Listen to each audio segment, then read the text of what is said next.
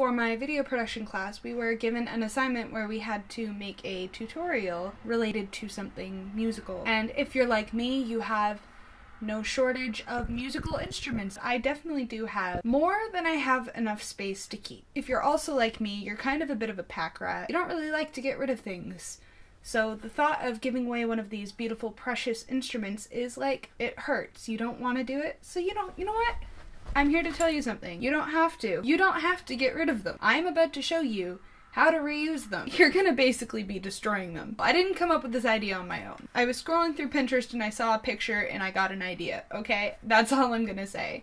If you have any extra guitars kicking around or stuff that's like not in great condition, like what I had, things that are in not good enough condition to be playing guitars, ukuleles, pretty much anything that can be hollowed out, I'm going to show you how to make one of these things. It's a shelf. I mean, mine's not very good looking. Mine's kind of ugly. I ran into a couple of problems when making this. I'm going to walk you through it, tell you what exactly I did wrong so that you don't make the same mistakes as I did. What is this? I don't even know. I'm gonna show you how to make a shelf out of your old instruments. The first thing that you're gonna want to do is, for starters, find your instrument. I think that it would work better with guitars. I'm not ballsy enough to be destroying my guitar, okay? This thing here, I've had it forever. The quality of it was absolutely horrible, and I thought it was time that I got rid of it. Once you've found your instrument, the first thing that you're going to want to do is play it. I'm being serious. That is step one. Step one is that you have to play the instrument. Unless you really, really want to skip this step,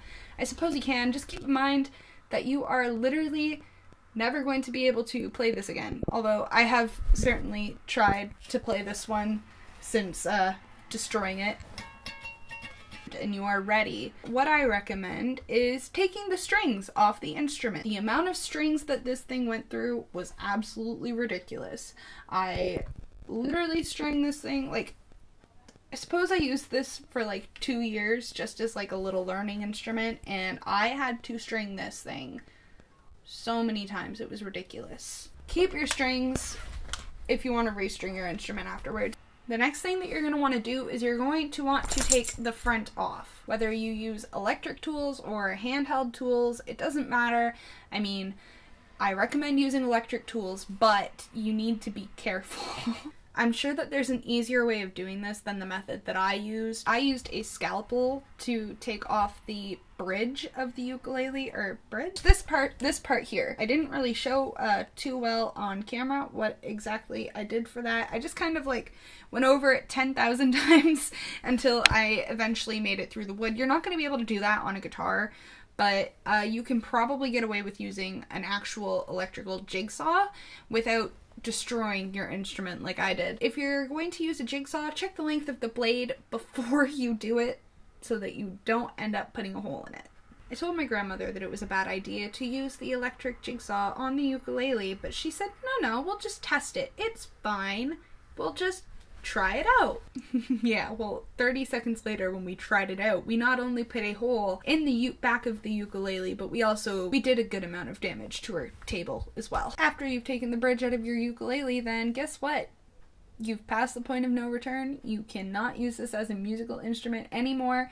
It is officially time to start hacking. After I got it started, I actually used an electric handheld wood carver, which I think was the best option. But you have to start it first, so just take like a corner out. This part took a long time. Like, it was extremely tedious. This was probably the most painful process of the whole entire DIY. Basically, when I first started out trying to take the front end off of the ukulele, I had intended on leaving a ridge around the outside, or like just like a little, it's hard to explain, like just a little edge on the outside. I didn't want to completely take it off right to the outside. Don't worry about leaving an edge. It's probably going to fall off anyway.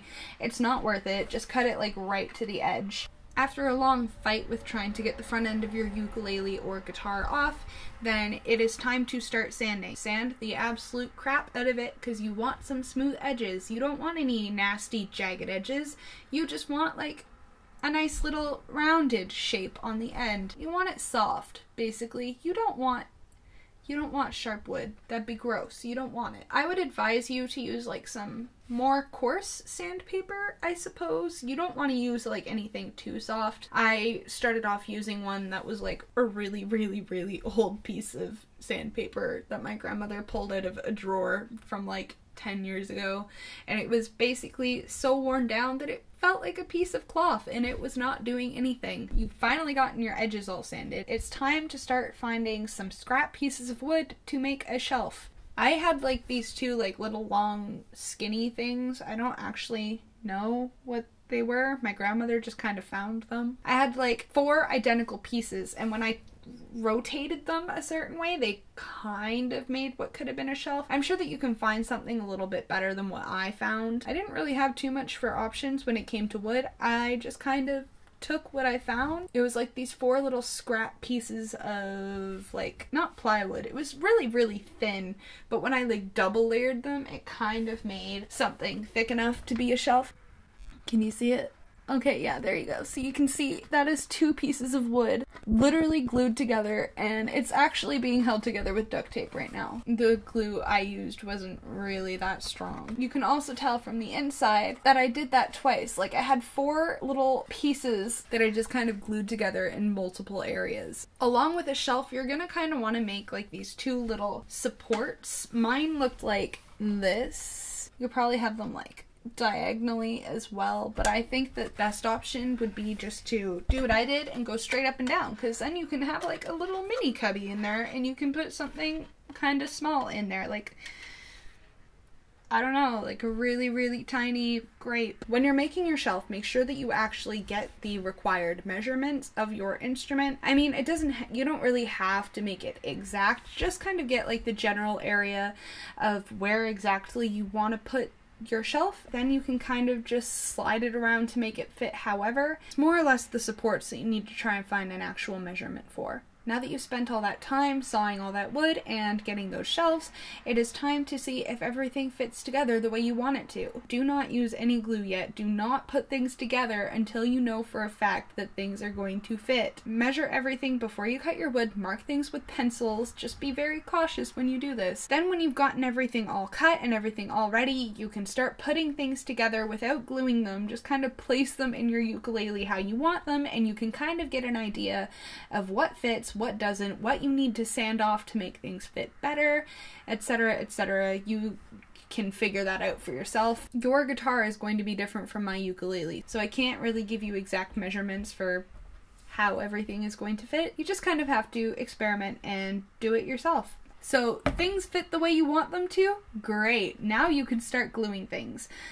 To put your supports in, I recommend using super glue and just kind of sticking them like right in there. Just go right for it. Just stick them in. You need to be careful with super glue though, because the wood kind of absorbs it, so you need to put a hefty amount. Don't use super glue to glue together your shelf. I would use Gorilla Glue, or if you don't want to wait that long, I recommend using Elmer's glue. I actually only used Elmer's glue because that's, I mean, what I had available. I could have used Gorilla Glue, but I just really didn't want to have to bother with the whole like clamping it thing. Instead, my grandmother took it and she's like, no, do this right. And I'm like, I'm just gonna set something on top of it. And she's like, no, do it right. And then she took some duct tape and taped it together. I actually had a really hard time getting the duct tape off later, so I just kind of left it. So don't use duct tape. So I ended up in the end just kind of painting over it.